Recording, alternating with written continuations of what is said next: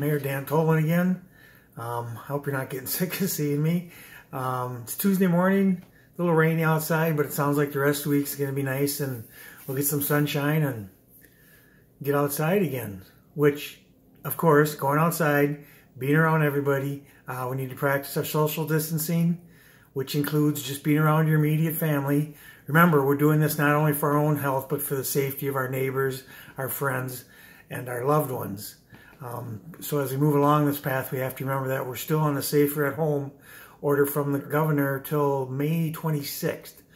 But along those paths, the city is working with Pierce and St. Croix County health officers to kind of move us in direction. How are we going to get to the point where we can start trying to get back to some way of normalcy, and what's the path to get in there and how we're going to do it. We're going to implement a phase process, kind of along what the federal and state government wants to do, but kind of along at our own pace. Of course, to meet these different phases and move up with getting things open, there's different criteria we have to meet. You know, either regionally or statewide, we'll have to make sure that the cases are going down for a certain amount of days or weeks. We'll have to make sure we'll be able to do the contact tracing. One of the other things, we have to make sure there's plenty of PPE and hospital beds for any patients that might have, or any flare-ups we might have. But as we move forward and this stuff, we start meeting these criteria, we'll have a plan in place to be able to do that. So people need to be patient. We're working there. We're working on this plan. Hopefully we'll be able to roll this plan out maybe by the end of this week, beginning of next week, so people have a better idea of what we're looking at and how that'll work. We're back to a city council meeting tonight.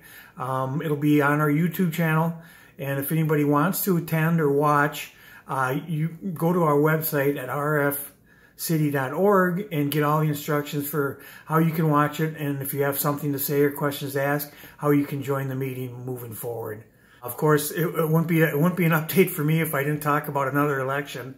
May 12th. If you live in River Falls and you live in St. Croix County, there will be another election on May 12th for a congressional seat. There again, I highly recommend everybody please go to the River Falls website, and there's a link to the site to get your absentee ballot at myvote.wi.gov.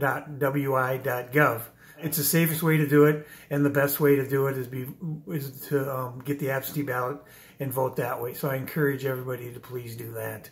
Part of some of the processes of reopening is the library will be reopening just for curbside pickup, and that's by appointment only. So call them or go to their website, and they'll be able to help you with that. But that'll start this week, which will help a lot of people. So we're looking forward to that. And as we go along, we all know that the COVID-19, all the different symptoms and news about it is changing daily, weekly, sometimes hourly. You know, and now this past weekend, the CDC has come out with some new symptoms, along with what they've been telling us about the dry cough and the shortness of breath and the fever. Now they're saying there's chills, there's repeated shaking with chills, there's muscle pain, there's headache, there's sore throat, and there's new loss of taste and smell.